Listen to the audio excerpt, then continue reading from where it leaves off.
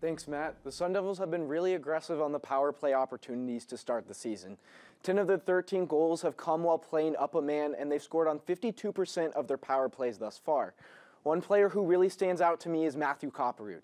He scored 4 of the Sun Devils' 10 power play goals with 4 assists on similar chances. However, Copperroot hopes to improve his 5v5 performance. Coach Powers mentioned that that's an area the Sun Devils are looking to vastly improve upon. The team struggled to keep possession in the first 4 games of the season against UMass Lowell and the University of Denver.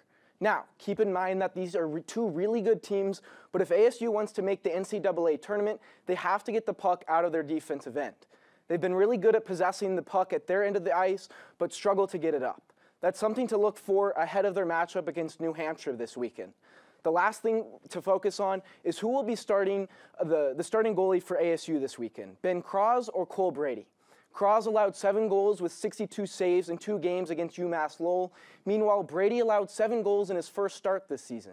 He does have 68 saves in 2 games and played much better in his second start against Denver last weekend, though. Powers has been confident in Brady since the beginning of the season to be their #1 guy, but don't be surprised if Cross goes to guard the net.